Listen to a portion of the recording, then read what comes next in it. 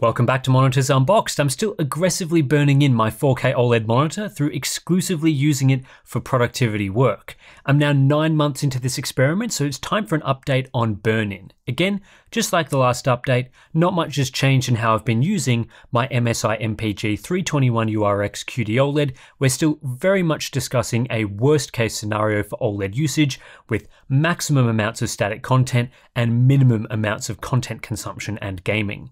Now, if you missed the last couple of updates, I'd recommend going back and checking out at least the initial video, just so you get an idea of the setup and why I've decided to use MSI's 4K 240Hz QD-OLED gaming monitor as my workstation display.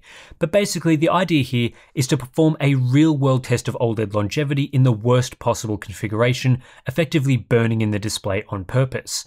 I swapped my 32-inch 4K IPS LCD for this new QD-OLED and changed nothing else about my setup, so no dark mode or screensavers or anything like that, and that's to see whether OLED monitors really can be used as LCD equivalent productivity displays long term. I use my monitor more than 8 hours a day, and sometimes that usage is continuous with no breaks for the display to turn off and rest. This leads to hours upon hours of static usage in applications like web browsers, the Microsoft Office suite, including my personal favorite Excel, and production tasks like Adobe Premiere and Photoshop. With virtually no content consumption in my daily use of this display and zero gaming, this is not how we recommend using an OLED at all, though it is a use case that has been perfectly fine for LCDs for a long time. After 1 month of usage, my 321URX had no signs of burn-in at all, which is as expected. At that point, I'd used the monitor for about 200 to 250 hours. After 3 months, I'd started to see faint signs of burn-in, and at that point, I'd used the display for approximately 650 to 750 hours with 71 panel compensation cycles. At 6 months, the monitor had hit 141 compensation cycles and between 1200 and 1500 hours of usage, at which point I noticed slightly to moderately worse burn-in across various areas of the panel. Now at 9 months in, this is the state of play. The 321URX is reporting 224 compensation cycles, which is in line with my typical usage on a daily basis and is a linear increase over the last update. At this stage, I would estimate the panel has been used for between 2000 and 2300 hours, so we're still looking at between 9 and 10 hours of usage at 200 nits of brightness per compensation cycle. This is the equivalent of using the display for 8 hours a day every single day since I got it. The recommended rate for panel protect cycles is every 4 hours, so this is a particularly intense stress test.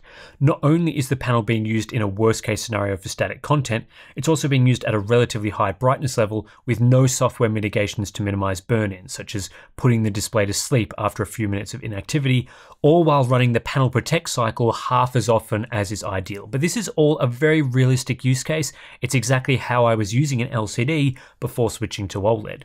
In this video, I've made a couple of changes to the way I show the burn-in examples, which will hopefully make them easier to see on YouTube with its compression, though I still recommend watching this video at 4K. If you're still having trouble, I've made a much higher bitrate version available to download for our Patreon members, which has the level of clarity I've used for this analysis. Anyway, the focus of this comparison is going to be the 3-month, 6-month, and 9-month results, because we already know that after 1 month there was basically no burn-in. Again, we're focusing on the center of the display, which is where in previous months there was visible burn-in, a line down the center of the screen, most likely due to frequent use of side-by-side applications. There's actually a bit of good news here. Firstly, this vertical line is still only visible in mid to dark grey test patterns. It hasn't spread to other brighter tests, so I'm still only noticing this burn-in with similar types of content to previous months. Now, there are some apps that use a dark grey uniform background, such as Premiere, where this line is somewhat visible, but for the most part and across most situations, this type of burn-in is relatively difficult to notice during everyday usage. I also use side-by-side apps so frequently that the burn-in actually aligns with the content that I'm usually seeing on screen. The impact across the various subpixels is also relatively unchanged compared to previous months. When viewing darker colors, it's difficult to see any burn-in with the red and blue subpixels. The green subpixel is more noticeably impacted and seems to be the primary contributor to the burn-in we see in grayscale tests. After 9 months, I haven't seen the red and blue subpixels becoming more affected. Again, these results are pretty similar to previous months. In fact, overall, I would say that as far as the vertical line is concerned, after 9 months, this burn-in has actually improved. This is most evident when using the burn-in enhancement filter I used in the previous video, which adjusts the footage to more clearly show the differences and any impacts of burn-in.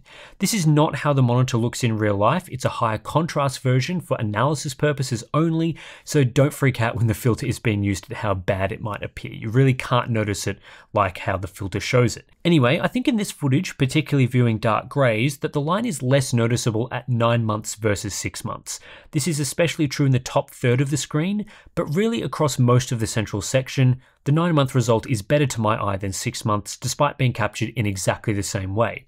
Comparing 9 months to 3 months, I also think the 9-month result isn't too bad, though whether the burn-in is more noticeable than at 3 months depends on the exact grayscale test being used.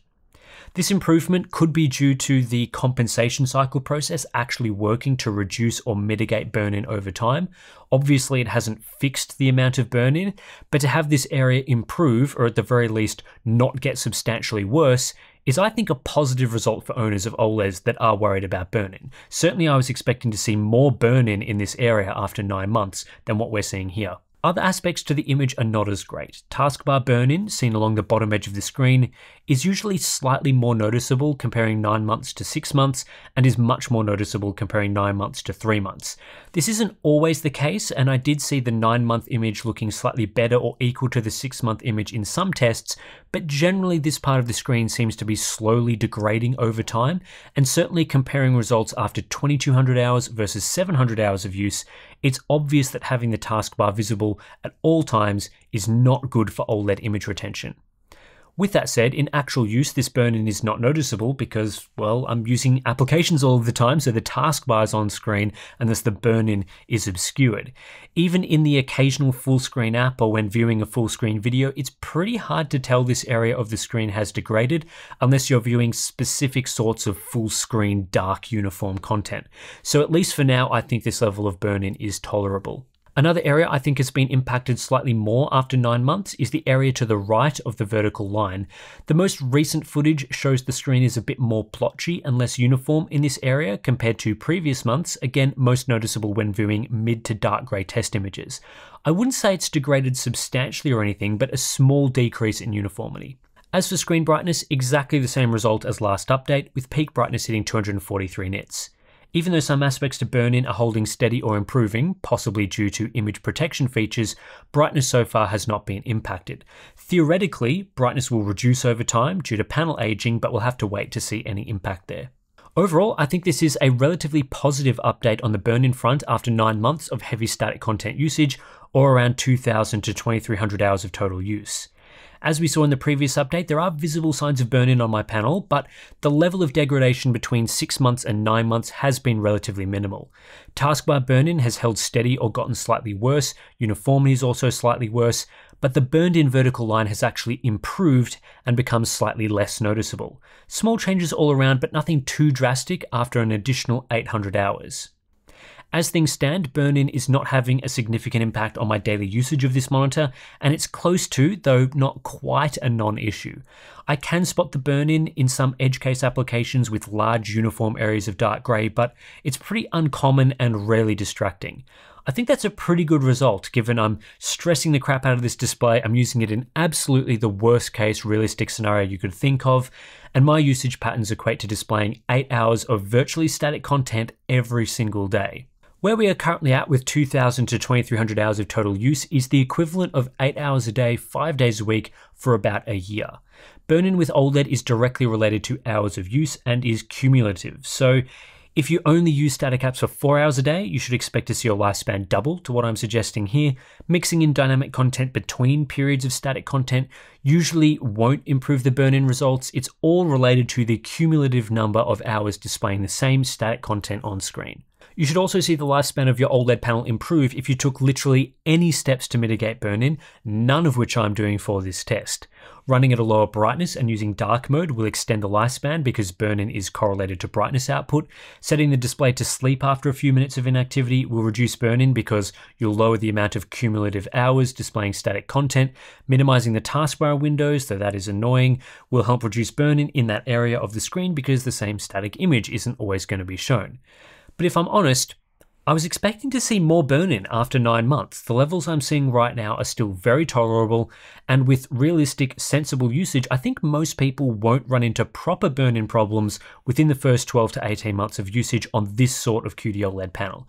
Maybe some light burn-in here or there, a few edge cases where you'll notice it, but nothing that ruins the experience. And this is an ongoing test, of course. If we see similar results to this after 12 months, the relatively safe lifespan of OLED will push out even further.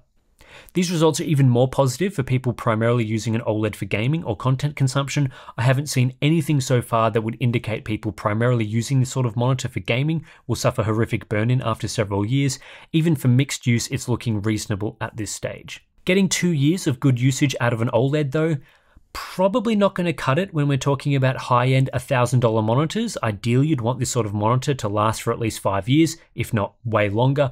So we'll see how it goes. I'm not planning on stopping this test anytime soon, so we'll keep monitoring things and see how long it can last. So anyway, that's it for this one. We'll have another update to the burn-in results probably at 12 months or so expect that in the early parts of 2025. If you do want to support Monitors Unboxed directly and all of the testing that we do here, including burning in monitors on purpose, then please consider supporting us via our Patreon account. You get lots of benefits if you do sign up through there. Or alternatively, you can support the channel directly by grabbing some of our merch, like this stealthy OLED design available in a t-shirt and hoodie that you see here. You can tell all your friends that you've got an OLED, which seems to be a thing that most people do anyway, but now you can do it in t-shirt form. So anyway, thanks for watching, and I'll catch you in the next one.